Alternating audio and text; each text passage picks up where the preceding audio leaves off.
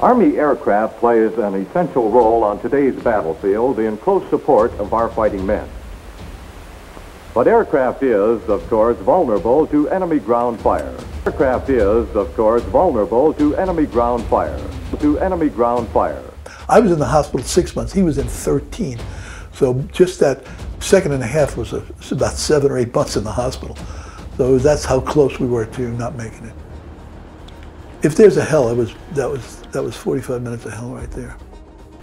This and other stories on today's program of Your Army Report. You might be wondering, how do we recreate these missions with such detail? And the answer is simple, using the sponsor of this video, War Thunder. But instead of me telling you about them, I'm going to let the star of this story tell you himself, F-4 Phantom pilot Carl Parlatore. I've been on War Thunder for, I don't know, 5.5 years straight.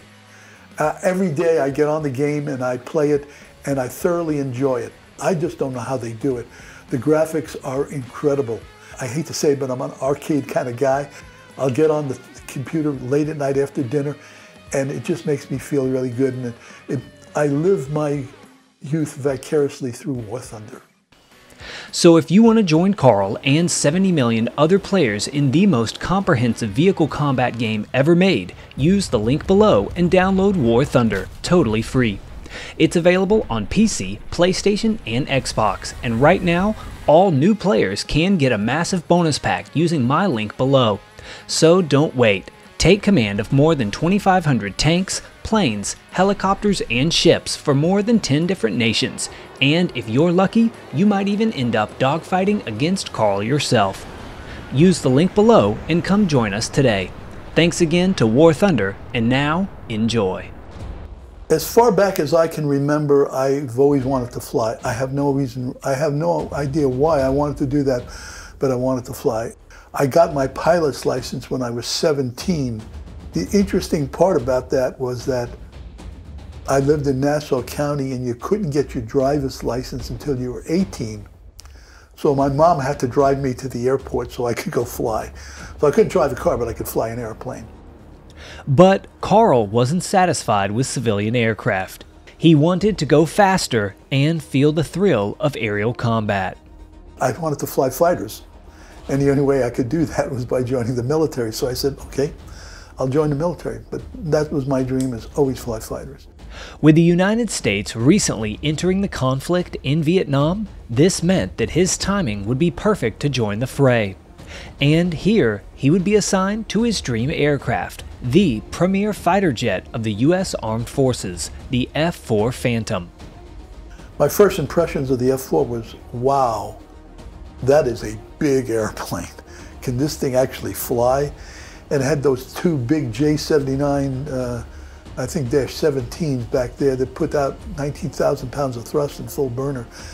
And she could get up and go, and it was a magnificent airplane, and I was totally enthralled with being able to fly in the airplane.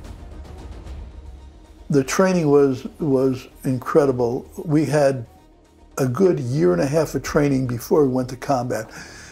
We had survival training, we had jungle training, we had sea survival. We had, because I was in the back seat, I had the radar, which I had to control. So we had an intensive 6-week course in radar training, and then we had 6 months of flying the F-4. After about 1.5 years of training, which was quite intense, I was assigned to go to Vietnam, to Cam Ranh Bay, and be assigned to the 391st TAC Fighter Squadron, where I flew F-4s in combat for the first time.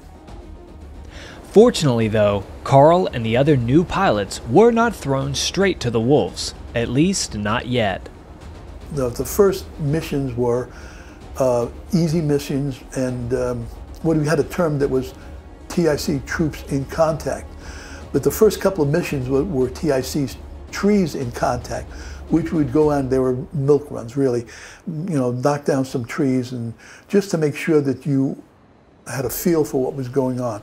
So the really the heady missions, the really tough ones, didn't occur until you had about 5 or 6 missions under your belt where you felt that you knew the systems, you knew pretty much the local procedures, what they expected of you, and how to handle it.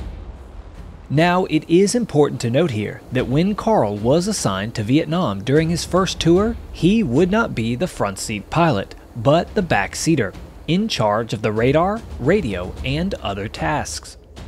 Yeah, the front seat and back seat setup in the F-4 was primarily the front seater was flying the airplanes. He had the control stick, although I had one in the back with throttles. But he was the commander. You know, he was the last word. We did what he did. He flew the airplane. He was the one who had the weapons controls and all that stuff. My job primarily in the backseat was control the radar, work the radios, so I took as much burden off him as I possibly could so he could concentrate on flying the airplane in combat, which took an incredible amount of intensity and focus. And anything I could take off his shoulders made his job a lot easier, which kept him alive and also kept me alive. So that's what I did in the back seat. And also, I also looked around to make sure that, you know, if there's somebody was shooting at us, I could see it. And a number of times I was able to see stuff coming at us that the front seat wasn't aware of, simply because he was concentrating out here and I was looking over my 9-3 to make sure that something wasn't coming up and trying to nip us. As Carl began his tour, he was expectedly nervous, but he soon realized that he was not in the thick of things just yet and would be able to get comfortable as a combat pilot. One of the first missions I had was, I was in the back seat. In the first couple of missions, it's kind of like they don't throw you right into the briars patch. You get out and take a kind of like a tree busting exercise or something like that. And, one mission was to go up to North Vietnam, and I was, you know, that's going to be a tough one. So we went up there into Route Pac 1, which was the southern part of North Vietnam.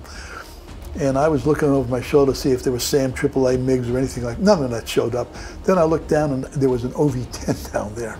And he was doing FAC work and very low. And I said, it can't be all that bad because this guy's down there and in the weeds and I'm up here in this fighter doing 400 knots. So that was the first recollection of combat. As he and the rest of his squadron began to put missions under their belts and prove themselves as formidable combat pilots, the mission style began to shift. Much of what they would be doing in the near future was low-level support, dropping ordnance on pinpoint military targets in support of American troops on the ground. Most of the stuff was 30-degree dive bomb where you'd come in at a 30-degree angle, drop it off at 1,500 feet, pull out. And then we had the low stuff, which was when the guys on the ground really needed support. You would have high drags, napalm, rockets, where you would get down to 500 feet, 450 knots, 500 knots sometimes, if it was pretty hot.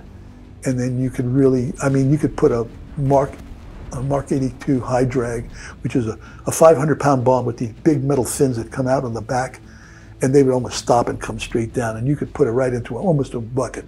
They were so accurate. But you'd have to get down in the weeds to do it, and that's where the bad guys could really make your day, let's say, put a bad spin on your day. One of the first missions that Carl remembers in this style was with a seasoned front seater, and it was a baptism by fire that set a key role model for the young Carl Parlator. The first mission that I had, I was flying with a guy by the name of Harley Hughes. At the time he was a major, but he retired as a 3-star. Probably one of the better pilots I ever flew with. We were scrambled off the alert pad, we were on alert. And we went out and this particular target that I was flying with Harley at the time was quad 50s in a valley.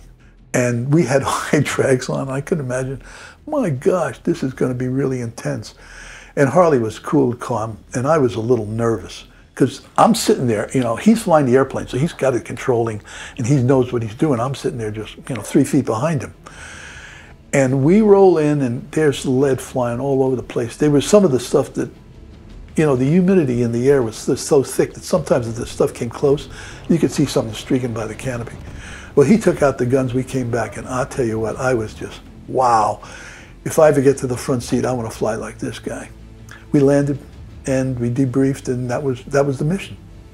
As Carl continued his tour, he went on many missions just like this, learning the ropes and dropping napalm and drag bombs onto North Vietnamese targets across the jungle-covered countryside. But from the air, it was sometimes difficult to see just how much this support really meant to the soldiers below. There was a time when there was this young, we call them grunts. I love the grunts. Those are the guys that carried rifles, and they saw the really ugly part of the war. They would come to Cam Bay for R&R. That's how safe the place was. And this one kid, he couldn't have been, and I didn't see this, but somebody told me this. He must have been, he wasn't 20 years old, and he was disheveled, his uniform was dirty, and he asked to go out on the flight line. Okay, we'll take you out and see you, show you an F-4. And the way I was told is that this young man, you could see he was looking for something special. And he walked the flight line and then saw an airplane that had a name on it. And he went over and hugged the airplane. And they asked him why he did that. Was because that he was in really serious trouble.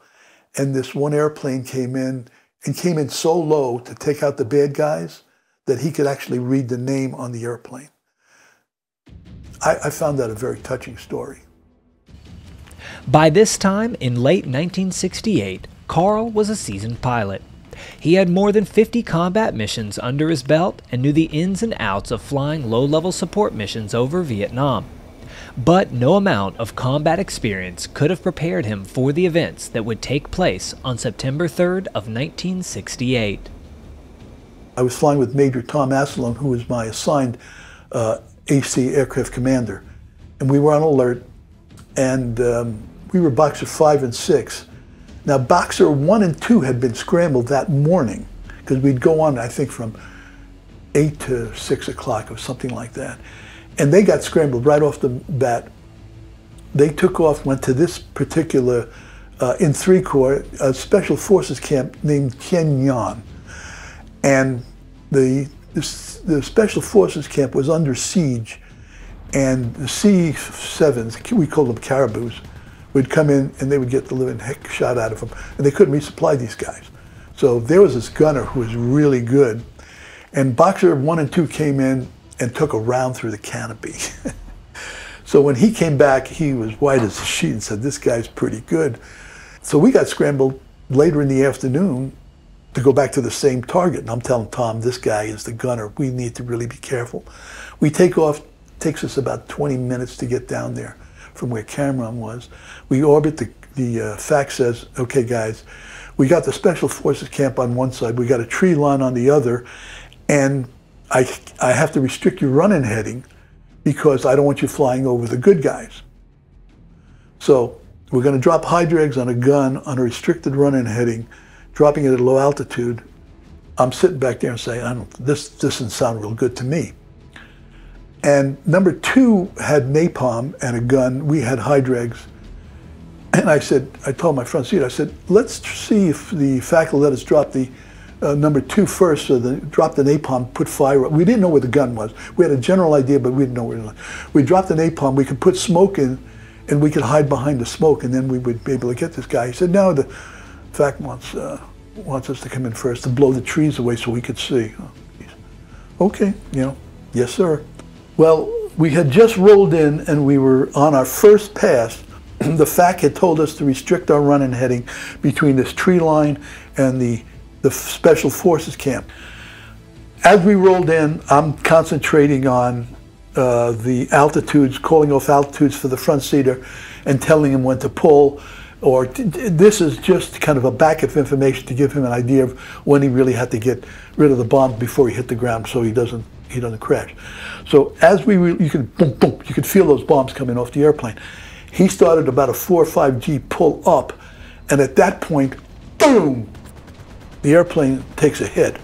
And the first thing in your mind is, what's that? Well, you know what that was. And the airplane immediately goes into a violent roll. And I could tell it was rolling because the sun was here, and as the airplane rolls, you get bright light in the cockpit, and then you don't get any light at all. So it's shadow, and then sun, shadow, sun, shadow. And I'm throwing forward because the airplane's doing one of these pitches. And the sand, we were at Cameron Bay, and there was a lot of sand there. Now, our maintenance troops were really good, but they could keep all the sand out of the airplane. So the sand just hit me in the face. So we had some negative G's on it at that time. And somewhere in here, Tom screaming, eject, eject, eject, and boom. So I go down for my handle, and I look up, and the canopy goes. Boom! Out I go, without even me touching the handle. Why? Because on the F-4, when the front seater pulled the ejection handle, you go first. You always go first. Why? Well, because if he goes first and then you go, there's going to be a collision. Also, he's got rocket motors on the back, on the bottom of the seat. If he goes on the top of you, he's going to fry you. So the back seater always went first.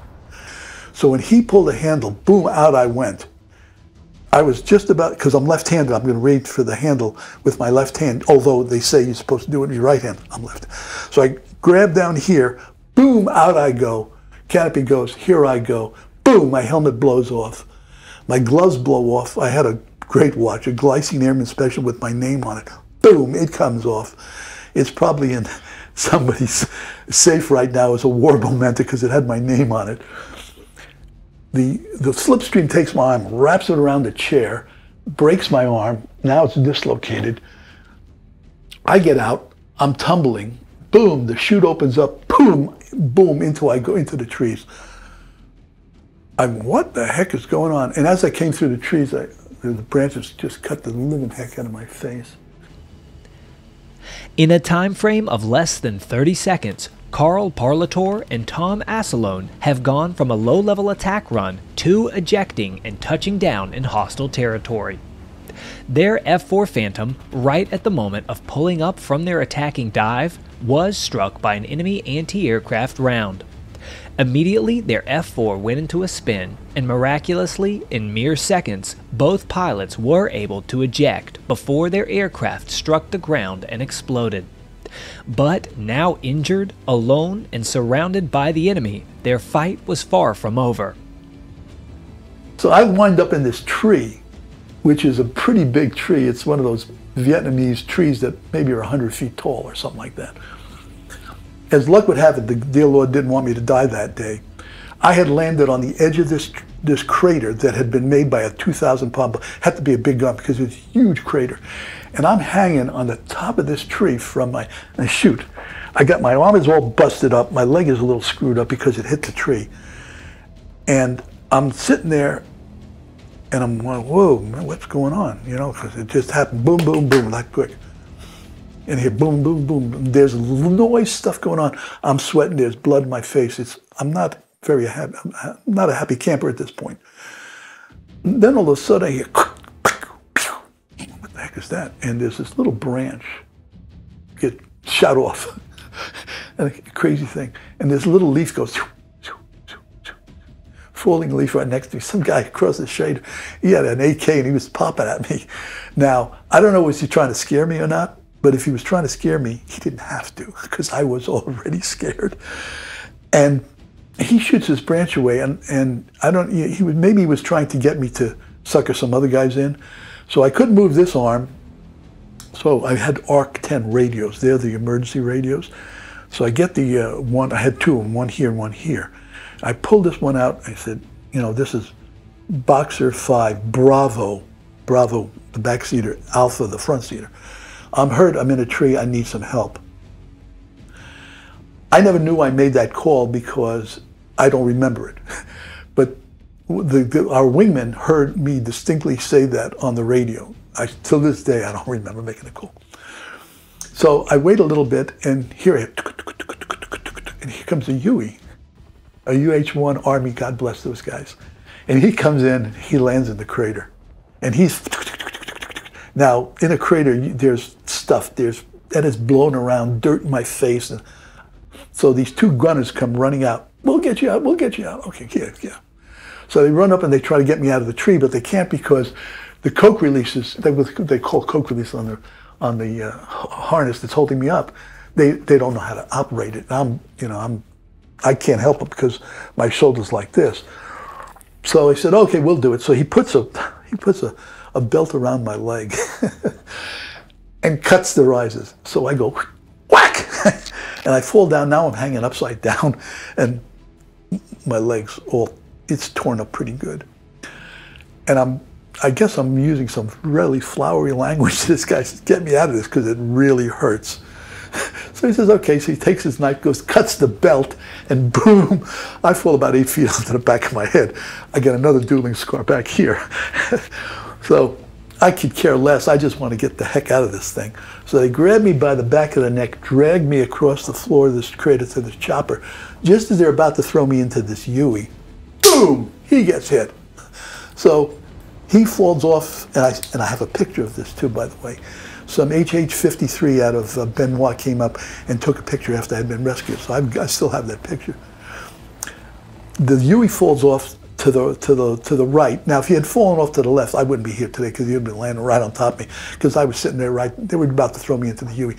He crashes, and all hell breaks loose. Their lead's flying back and forth. So the co-pilot of this WWII, a guy by the name of Ian Dawson, I found this guy after 40 years. He comes out, he's got his AK-47 in his hands. He comes out of the crater and he drags the muzzle of the AK across my face. I talked to this guy 40 years after this happened. He said he still felt bad about doing that. Because what I did is I took the muzzle and kind of pushed it away. I told Ian, I said, don't feel bad about it. I don't remember that ever happening. So after another couple of minutes go by, here comes a Loach, an HH-58 comes in, and he comes in like he was on a Sunday flight. He could care less. And this guy he had no brains, and he had a real set of nads. He comes in, lands. They take me because I'm the guy that's hurt the worst. They take me and they put me in the back of the chopper. Now, a Loach has got this little part in the front where the pilot and the co-pilot sit. Then there's the transom that runs up to the helicopter blades where the engine is, and then there's got the space back here. Well, they take me and they throw me back there because they're afraid I'm going to fall out of the helicopter. Ian Dawson gets in there with me, holds me so I don't fall out, and we take off and head back towards Tain-In, the 45th Surgical, which was the nearest hospital. I can still remember, this I remember, my head was on the floor of the helicopter, and I could see the trees go flying by. It's crazy what you remember. Fortunately for Carl, after finding himself injured and hanging from a tree, help arrived in the form of an Army Huey helicopter. However, this rescue would not go as planned. After cutting down Carl and then nearly loading him onto the Huey, again the chopper took a direct hit from enemy fire, rolling over into a crash. At this point, both Carl and his rescuers were now in need of rescue. But luckily, the U.S. Army and Air Force answered their distress call and immediately began pouring firepower onto every enemy position in the area, suppressing their fire so that a second rescue attempt could be made. This would come shortly thereafter in the form of a small Loach heli. And thankfully, this one would be a success. But once again, Carl was still critically injured and in major need of medical attention. We get to the 45th Surgical, and I'm busted up pretty good. There was one orthopedic specialist on duty that day, in 3 Corps, and he was on leave. But because he had nothing to do, he decided to come to work. Thank God he did, because he comes in, they say, hey, this lieutenant's really busted up bad. He looks at my leg, my right leg, and it's bent. The foot's bent that way. So he feels for a pulse in the bottom of my foot, and he couldn't get one. He said, look, I'm 23 years old at the time. 2 hours before I was in perfect health. Now I'm pretty well busted up. He says, I'm gonna have to set your leg, and if I get a pulse, it'll be okay, but if I don't, I'm gonna have to take your leg. That's not good information you want to hear. He said, but I don't have time to give you anesthesia. I'm gonna have to set it. Okay. So he grabs it, pops it back in. That did not feel good. And then my shoulder was all screwed up, and he says, okay, I'll put you out, and I'm going to set the shoulder. I wake up in a MASH unit. As God is my witness, I can still close my eyes and see that. I wake up, and before you wake up in the morning, and you're a little drowsy, and but you're still cognizant, but you know you're sleeping. And I said to myself, and I still remember this to this day, Carl, you're dead. I said, I have no idea why I said that, because I had no recollection of what went on. My mind had just shut down. So I wake up, and I'm in a room like it's Dante's Inferno. There's these 23-year-old, I'm the 23. There's these 17, 18-year-old kids that are all busted up. Found out later they were in an APC. They got a mind blown out underneath them. They were just chopped up. And there was blood, and they're moaning. And I look around, and there's this guy next to me that looks familiar. Who the hell? I realized that's Tom Asselon. And these are my exact words, because I remember distinctly what I said. I said, Tom, what are you doing here? And he looks at me, and he said, what am I doing here? Look at yourself.